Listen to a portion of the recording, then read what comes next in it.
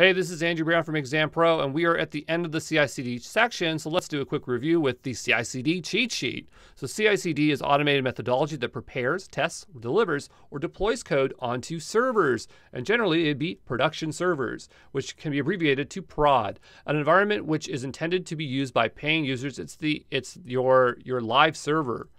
Then you have your staging server, your staging environment, which is intended to simulate a production environment for last stage debugging. That's why they call it a staging server. Then you have continuous integration, represented as CI, and this is automating the review of developers' code, making sure their code is in good shape before we allow it to be turned into pull requests or just to speed up our development cycle. So run tests with a build server. So in this case, we'd use code build, and that's how that would work. Then you have continuous delivery. So this is automating the preparation of the developer's code for release. So it's not being deployed, it's just one step before that.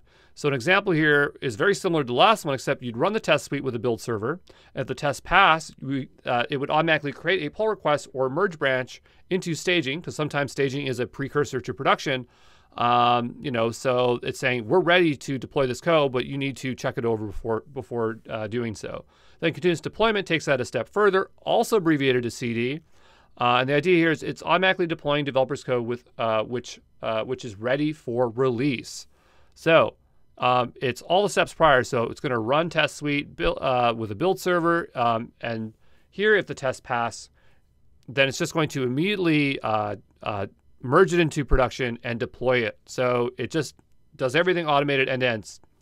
And the last thing I just want to touch on continuous deployment here is that it can refer to the entire pipeline. So when you think of continuous deployment on AWS, you should be thinking of code pipeline, code commit, code build, and code deploy all combined.